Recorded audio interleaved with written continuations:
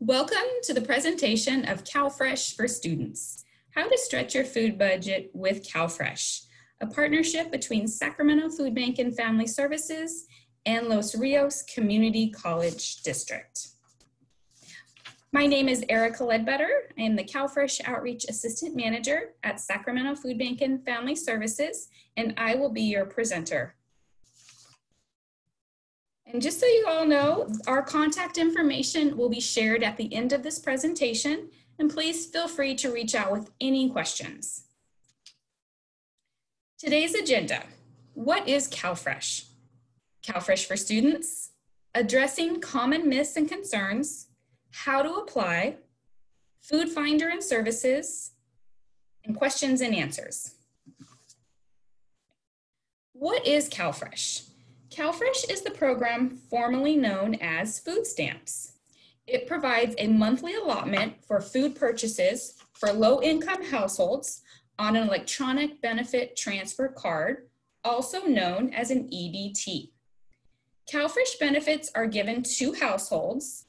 Who is in the CalFresh household determines whose income to count and the amount of benefits the household receives. A household can be a person living alone or a group of people living together who buy food and make meals together. Members of a CalFresh household do not need to be related. A person who lives with others but customarily buys and prepares food separate and apart from others can be a separate household.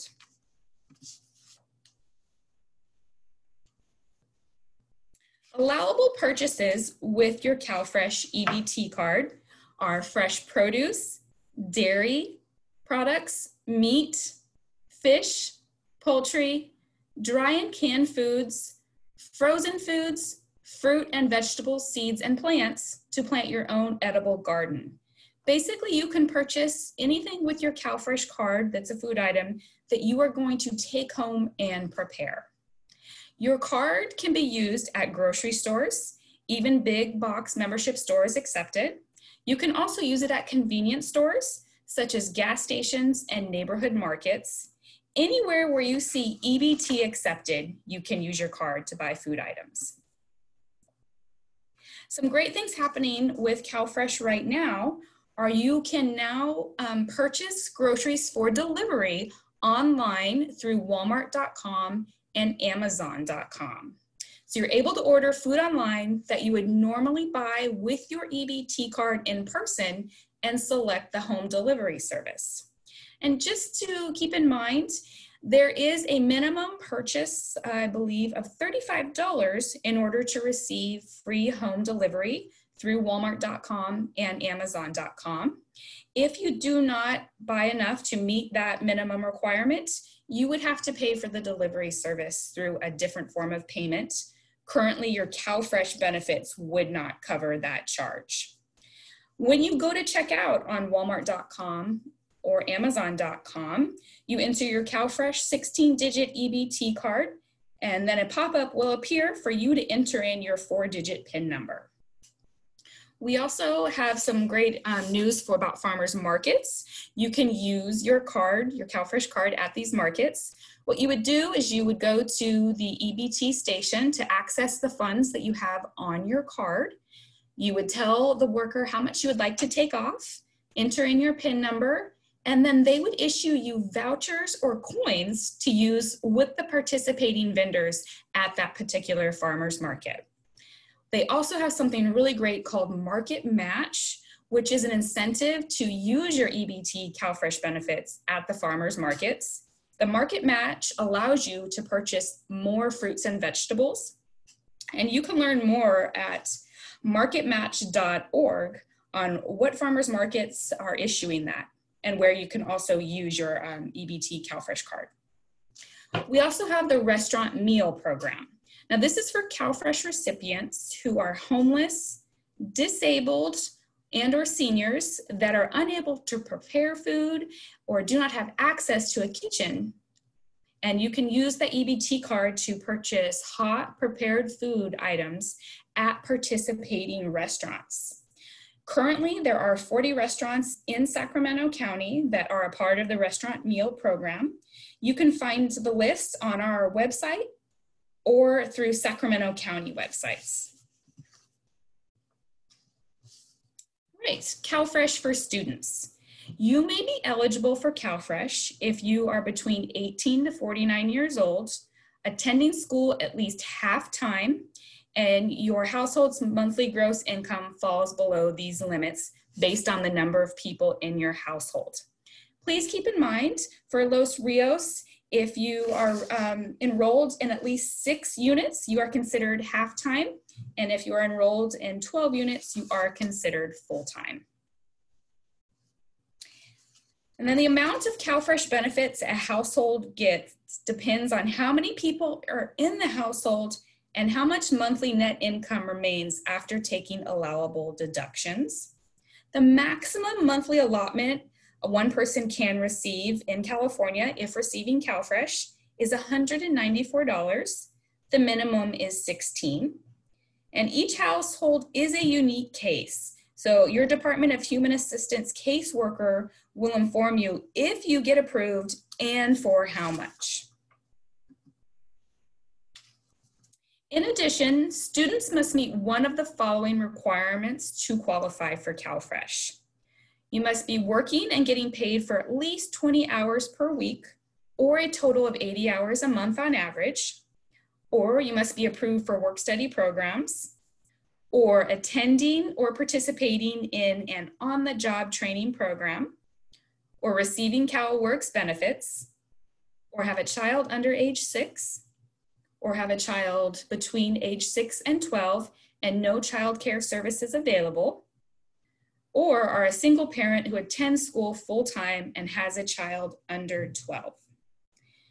We understand the rules for students can be complex. If you are unsure you qualify or not for CalFresh, Sacramento Food Bank and Family Services is able to assist you and answer any questions you may have. In addition, if you receive financial aid, financial aid, grants, or enrolled in a training program, you might be exempt from being required to meet one of the preceding requirements. So you have a checklist over here to the right. You can see if you are receiving any of that financial aid or grants or in one of the training programs, you would check that off, you would submit it with your application, and then you would provide proof to the CalFresh caseworker that you are exempt from having to have one of the requirements on the preceding slide. And it would be your responsibility to provide these verifications. You can also get them through your financial aid office at whatever location you're at Los Rios. There are many myths and concerns around CalFresh. We have a few we wanted to share with you. One is my financial aid will decrease if I get CalFresh. It's absolutely not true. CalFresh will not impact financial aid amounts. CalFresh is only for families with children. That is absolutely not true. CalFresh is for everyone who qualifies, including single adults. And our last myth or misconception is, I was approved for work study, but don't have a work study job, so I'm not eligible. Once again, that's absolutely not true. You still might be eligible for CalFresh, even if you don't have a work study job, as long as you are approved for work study. So that means when you completed the FAFSA prior to the school year, you would indicate you are interested in a work study job. Even if you do not attain a work study job while you are in school, enrolled in school, you would still be eligible for that exemption with CalFresh. And once again, your CalFresh caseworker would be able to answer any of those questions that you might have regarding the exemptions for students. Okay. And then if you are interested in applying for CalFresh, there are a few avenues you could pursue. You could go to the campus financial aid or CalWorks office to receive a CalFresh application assistance referral. You could contact Sacramento Food Bank and Family Services directly through our number on the screen. You could email our CalFresh team, the email address that's provided, or you could go directly to our website and you could fill out an online inquiry for CalFresh, and one of our team members would get back to you. Or if you were interested, you could go and click on the link to apply for CalFresh right then and there. And I'm going to give you a tour of how to utilize our website. The third option would be you could contact the Department of Human Assistance directly at the number listed.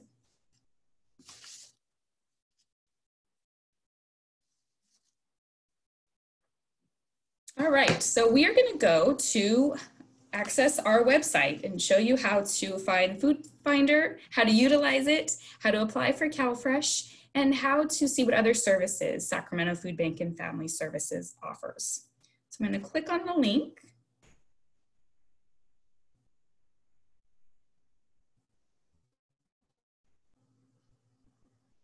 All right, and here we are at our newly redesigned website. So you have the picture of Anna's All In, gives a story about Anna and her family.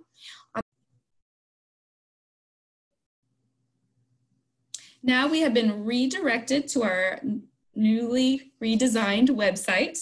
You see a picture of Anna's All In with her and her daughters. I'm going to show you how to navigate our website. So in the upper left-hand corner, you have a big red rectangular button. This is for our emergency response agencies who are currently distributing food distribution during the pandemic. So I'm going to click on that link and we will be redirected to our emergency response agencies page. Now we're going to slowly scroll down. You can view this on the screen as is right now, or you can click here to see the PDF and download that. So as you can see, we have the list of our agencies that are distributing food. You have their full address, you have their phone number if it's available, and then you're going to have the hours that they're open for food distributions. That far right column that you see is going to have information or notes about each distribution if there's anything special you need to know. So for example, with the first one, Antioch Progressive Church, you have your address.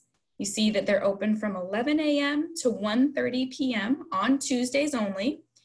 And it tells you in the notes that the signups for food start at 9 a.m.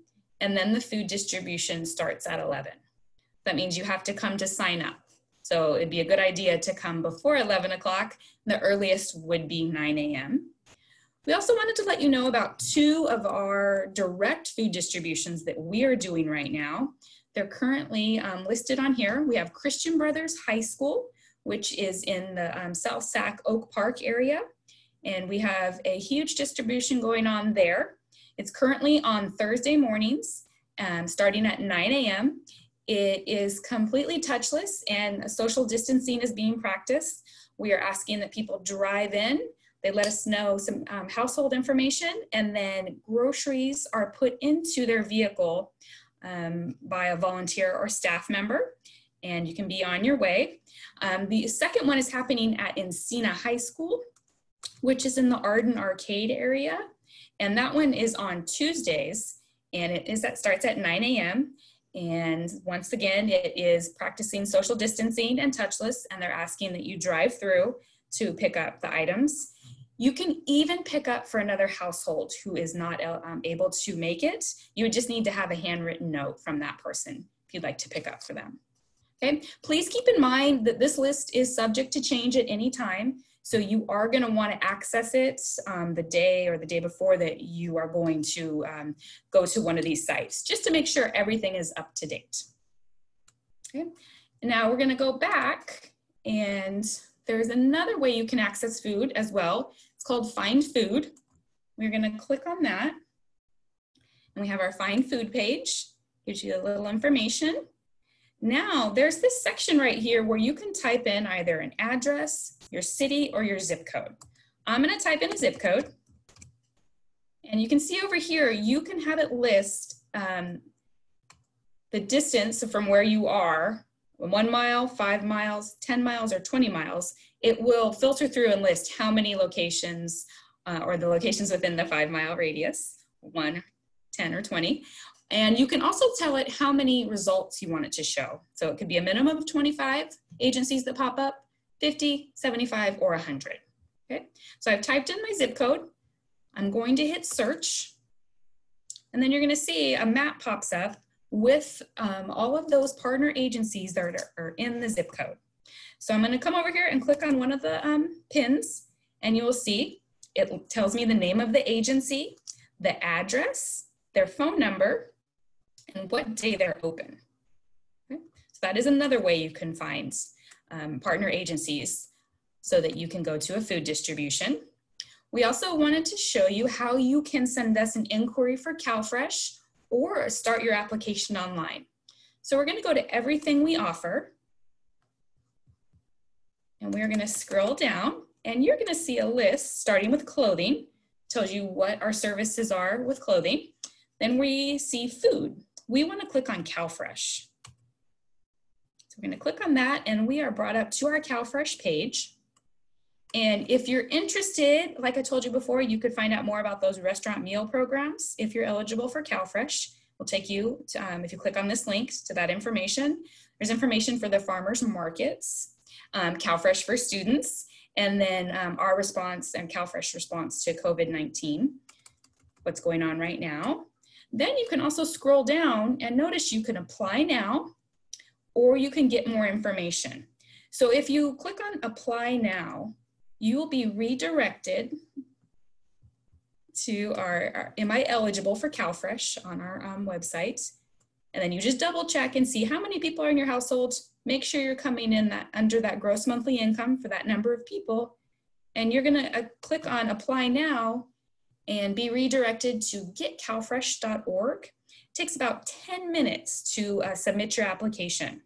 Great thing about getcalfresh.org, it's very user-friendly, and you will start to get text messages and email reminders on following through with your application and to let you know what to expect with the Department of Human Assistance and the whole application process. I'm gonna close that. And then we're gonna go back. Let's click on everything we offer. Go back to our CalFresh page to show you how you can submit an inquiry.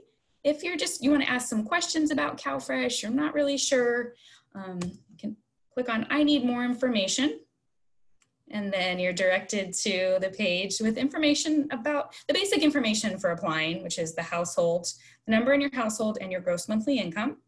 Then you're going to come down here and complete the boxes for the CalFresh inquiry form. So we definitely need to know your name.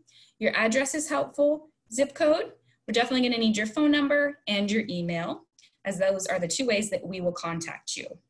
It's helpful to also fill in how many people do you regularly purchase and prepare food with, including yourself.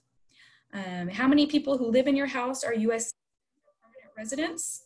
And is anyone in your household currently receiving SSI, which is known as Supplemental Security Income? And then any comments that you'd want us to let us know about before we call you. Okay, and once you complete that, then you would hit submit, and that would come to us, and we would call you, hopefully within about 24 hours, if not sooner. Okay, all right, so I am gonna come back up here, and I wanna go back to everything we offer. So right now, with the pandemic and COVID-19, many of our services are closed.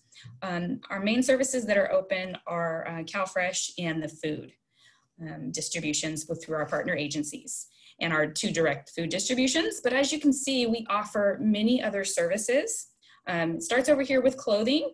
If you click underneath the header to find out more about the program, the services offered within that program, so you can learn more about clothing. When we are under normal hours of operation, these would be the hours. Tuesday, 10 a.m. to 1 p.m. and so on. You would always want to just double check this if you're interested in coming, just to make sure all the information is up to date, because it is subject to change. And it tells you a little bit about people that have come, or how many articles of clothing we've given out, and what you can get when you come, and who's eligible, okay? So I am going to arrow back, and this will take us back to the page of everything we offer. And then you can see we have computer and technology, and we have basic computer classes that you could take. We have job development assistance and workshops. And then we just have an open computer lab that you could access. And then you can see we have adult learning, parent education, immigration, information for refugees, and utilities assistance.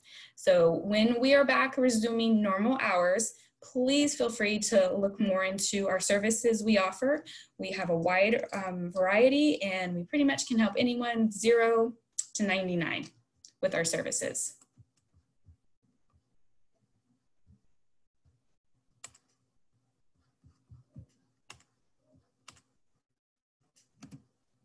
Okay, and thank you so much for joining us for this presentation. Once again, my name is Erica Ledbetter with Sacramento Food Bank and Family Services. I am the CalFresh Outreach Assistant Manager. My contact information is available to you now, my email or by phone.